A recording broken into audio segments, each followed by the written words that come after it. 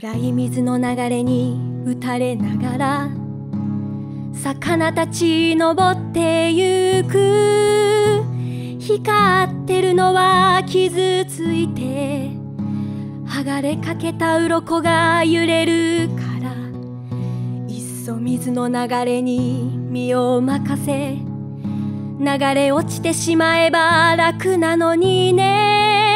痩せこけて、そんなに痩せこけて魚たち登ってゆく。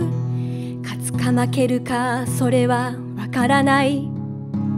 それでもとにかく戦いの出場通知を抱きしめて、あいつは海になりました。ファイト、戦う君の歌を戦わない奴らが笑うだろう。ファイト、冷たい水の中を震えながら登ってゆけ。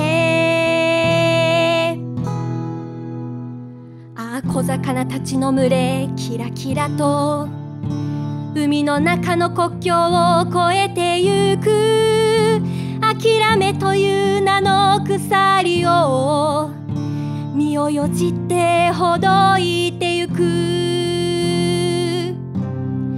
ァイト、戦う君の歌を戦わない奴らが笑うだろう。ファイト、冷たい水の中を震えながら登ってゆけ。ファイト、戦う君の歌を戦わない奴らが笑うだろう。